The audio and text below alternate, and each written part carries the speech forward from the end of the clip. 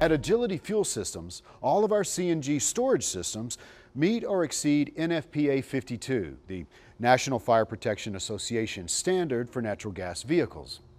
NFPA 52 requires that each natural gas cylinder have at least one pressure relief device, or PRD, attached to it.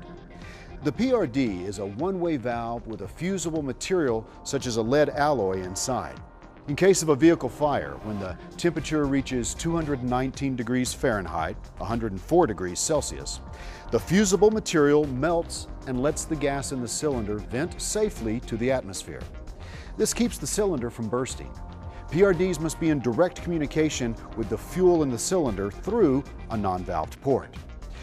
You might assume that because they are called pressure relief devices, that pressure causes the release of gas. Actually, it doesn't.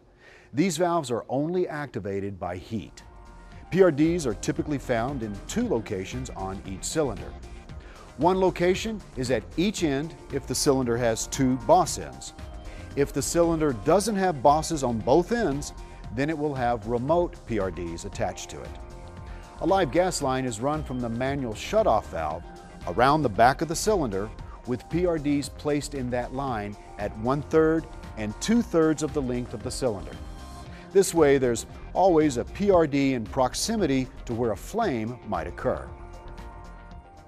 A PRD is only good for a single use. A used, leaking, or defective PRD cannot be repaired. It must be replaced.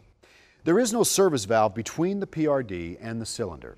So if you find a leak on a PRD line, or you have a faulty PRD, you must completely defuel the cylinder before repairing the line or replacing the PRD. So those are the important facts about pressure relief devices. Let's move on and review the steps required to depressurize the system.